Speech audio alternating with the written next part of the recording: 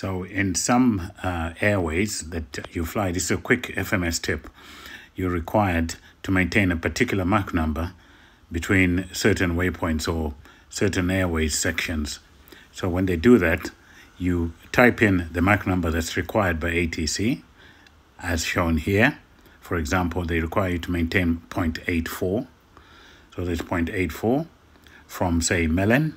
I'll put that in. And then at, let's say, another point, say Mompa, they say you can resume normal speed, which would be the ECON speed based on cost index.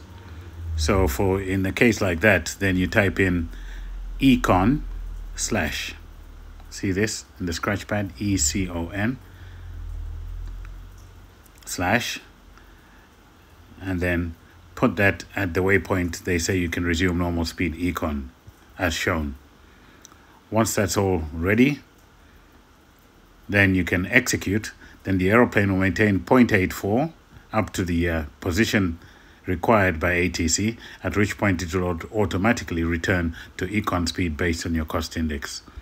That's a quick FMS tip. Hope it helps. So try it out next time you're flying instead of selecting 0.84.